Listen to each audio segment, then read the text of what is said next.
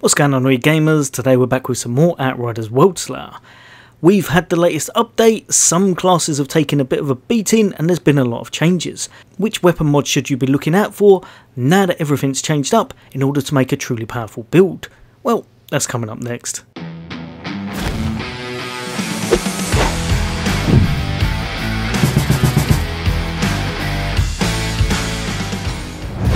Welcome back everybody. Like I said, today we're going to be looking at some of the truly powerful weapon mods, ones that you should be looking out for in order to make a powerful build. These are going to be almost must-haves in a lot of your variation of builds, so which ones should you be looking at now in order to get the most damage and such. Now as always, if this content does help you, a like would be much appreciated, and if you'd like to become a member of the channel or follow me over on Twitter, then why not hit that subscribe and bell icon, or follow me over at that link.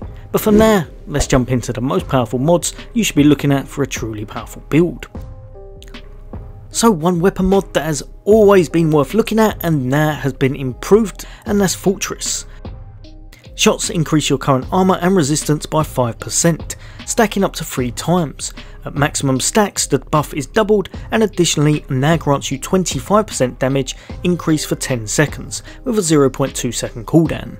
The reason that's so good is because they've put a big old nerf on some of the things that people have been using in order to keep themselves alive. One of the main one was self-medicated, absolutely amazing. It made sure you just smashed through any of the content. Now that is nowhere near as good as it was. If you're struggling for survivability, if you're struggling to keep yourself on your feet, Fortress not only gives you that little bit of tankiness, but it's also had its damage increased from 20% up to 25%, now making it one of the very best mods in the game, even though before it pretty much was classed as that anyway. Now it's just even better. Up next, and we have one of my personal favourites, and that's Death Gnome. There's no weapon mod that quite does what this does. It doesn't work in every single build, so be a little bit careful, but when it does come together, this manages to boost exactly what you're doing absolutely massively.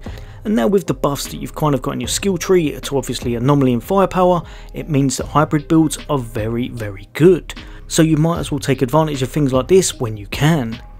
When 2 of your equipped skills are on cooldown, receive a certain amount of firepower, which is actually a big amount of firepower, otherwise receive a large amount of anomaly power.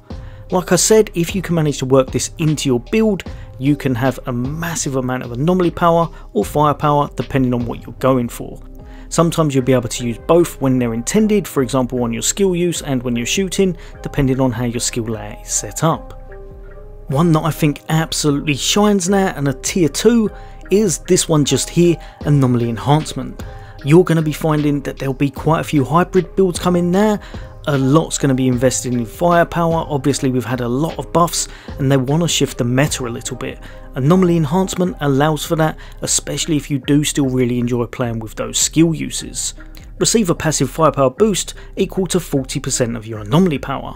If you still want to hit exceptionally hard with your skills, but you need to do a little bit more damage because now, like I said, the meta does seem to be shifting a little bit more towards firepower, or at least they're trying to put it more in line, Anomaly Enhancement can definitely help you to sway that way, and it can make a lot of hybrid builds very viable. This I think will be something on a lot of weapons now, and I think it may well be one of the most used mods for quite some time. Hand in hand with that, and now an absolute beast that you will have to probably try and fit into some variation of your build, and that's going to be Dark Sacrifice. During combat, your weapon drains up to 25% of your max health in exchange for 35% weapon damage bonus. Now it might not sound like that much, it's still not back up to the old days where it was an absolute monster, but it is probably one of the main things you're going to have on any firepower build.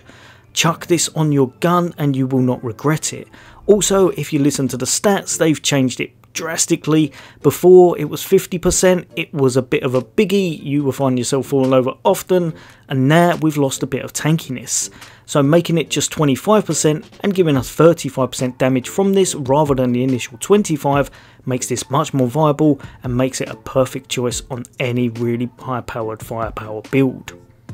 Last but definitely not least, do not count this one out. Even though it's not going to be doing what it was doing, Mage's Rage is still ridiculously good. It is the top mod if you've got an anomaly build for just boosting it up. Critical shots grant a 10% anomaly power boost for 15 seconds and stacks up to 4 times. 40% is a massive amount of extra anomaly power, and if you're managing to get a lot of anomaly power from elsewhere, this is definitely worth having on your weapon. I know it doesn't do what it did before, it was very overpowered before and made the game a lot of fun for those anomaly builds. Nah, it just works as intended, but even as intended, Mage's Rage is probably still the best thing you're going to want on any anomaly build that you can chuck on your weapon. This with a perfect setup, so for example, if you could get this plus Deathronome plus Anomaly Enhancement, probably if you were going for a hybrid build busting it into Firepower, or this plus Deathronome plus Omen, or if you didn't want Omen plus Fortress, if you could ever manage to get any kind of those variations, then you're absolutely living the dream and you're able to dish out a ridiculous amount of damage and have a lot of fun while you do it. But yeah, like I said, all of these will probably be a massive staple still, and all will help you to get a little bit of anomaly power, or hybrid power, or just firepower if you're after it. So it will work amazing in pretty much any build you're going for. Well, you gamers, hopefully that's helped a few of you out. I'll be bringing out more content. As always, for all things gaming, for all things Xbox. Take care. I'll see you on next day.